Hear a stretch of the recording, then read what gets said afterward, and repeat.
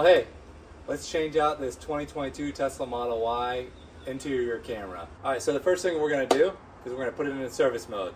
So let me show you how to do that. All right, so to get it in the service mode, we're gonna press on the car. Then we're gonna go down to software. We're gonna hold on the Model Y. And then we're gonna type in service. Enter. Now we're in service mode. So that from this point now, we're gonna work on changing out that camera. So this is what we're looking at here, this camera right here. So let's get that baby changed out.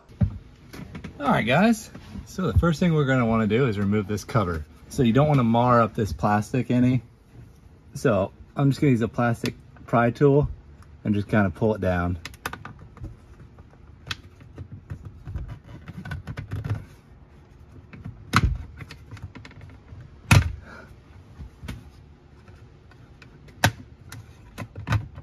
There we go. That was really tight. All right, so this is what we're looking at. These are the clips that you have. So right here, here, here, and here, a total of 4. And then down here is just a guide, so it slides right in. So basically, all you do is you pull this straight down, and what I did, I just used this pry tool to get in there and push it down. All right, so now we got that off. So now the next thing we gotta do is disconnect this plug in the back. So let me show you that one.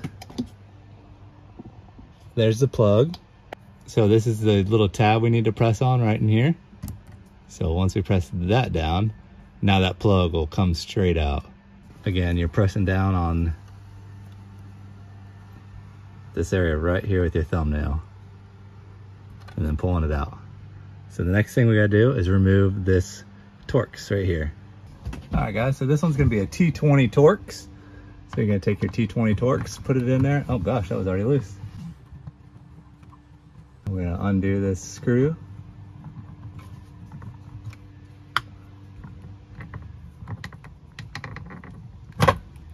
And the mirror comes out. It was just stuck to this double stick foam right over here. All right, so from this point now, this is the piece of plastic that we just gotta get off.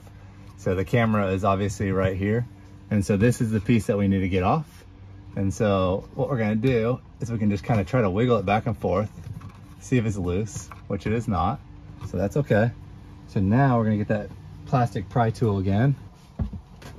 All right, so now we're gonna release these plastic clips up in here. There's one. And all I'm doing is I put it at the bottom, I'm just sliding it up.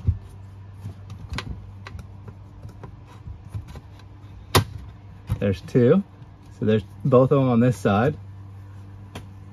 Same thing on this side. Put it in. Slide it down. And there it's loose. So now there's a little lip that goes up into this ceiling overhead. So we're just gonna pull it down, get it out of the way. And then I'm gonna kind of rotate it. This is the more difficult part, to get it out of this headliner. You just kind of pull it down and get it out around it. Try not to pull too hard on it because it's still got the camera attached. Okay, so now that's all loose. As you can see, this is that lip. And so inside of here, oops, trying to shift it in gear, is one of the Fokker cables that they use. We're pushing on this tab again. So we'll push on that tab, and I'm gonna pull the whole assembly down. There we go, just like that. That one disconnects that one. And then the other one is this right here. All right, so that's that. This is what we got so far. So this is the camera, this is the hookup, and so he's gonna replace it with a different style camera, a G camera. So unfortunately, this guy's camera just did not work. So he had done all the research and said, hey, this should work, yada, yada. And so I said, I'll give it a shot. And as soon as I started putting this together, I'm like, yeah, this isn't gonna work, because the plugs were different, the screw holes were different. So I had to order a new camera, and we did it 2 days later. All right, we are back 2 days later. We're gonna put the correct new camera in that bad ride. Oh hey, we're back. We're going to continue off where we left last time. So we're going to change out this camera to the correct new camera. Let's do it. Camera LED fault service. All right, so this, as you can see here, APPW395, cabin camera LED fault service. All right, now we got the camera out. So now it's time to take it over to the workbench to swap it out to the new one. Here's the new camera, here's the old camera. So this is obviously pretty easy. You're literally gonna open up the package, your new camera in it, and you're gonna take it, just push it down, and then slide it out. So if you take a look at these, visually, there's not much of a difference other than this one here has a little bit of cloudy in the lens. There you can kind of see it.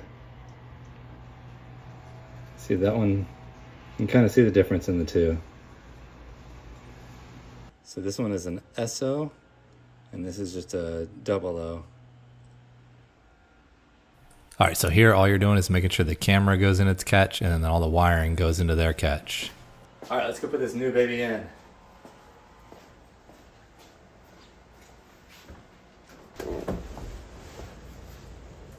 All right, so the first thing we're gonna do is hook the wiring back up to it. Okay, we are back in here. We're gonna be buttoning it back up. Some things we need to do. We need to reconnect the camera. So we're gonna reconnect the blue cable first into the actual camera. All right, I heard the clip there. And then we're gonna connect the wire to the camera. All right, make sure that wire is hanging out there. And so now the next thing we gotta do is kind of tuck this plastic back up in the headliner here. So pull down just a little bit. Get that out. There we are. Get that tucked in.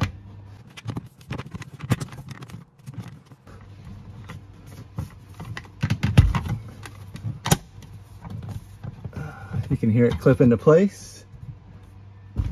Push the headliner back up. Make sure you got clean hands. Don't want to get your dirt on there. All right, so the next thing is put the mirror back on with the Torx. So we'll connect the wire harness to the back of it. Get that in nice and clipped.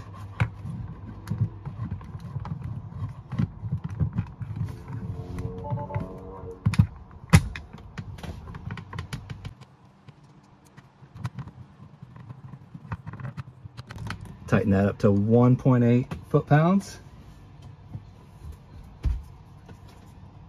And then we slide the cover on.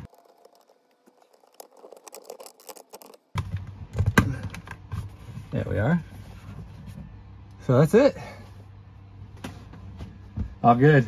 Well, kind of good. It doesn't work. No way. No.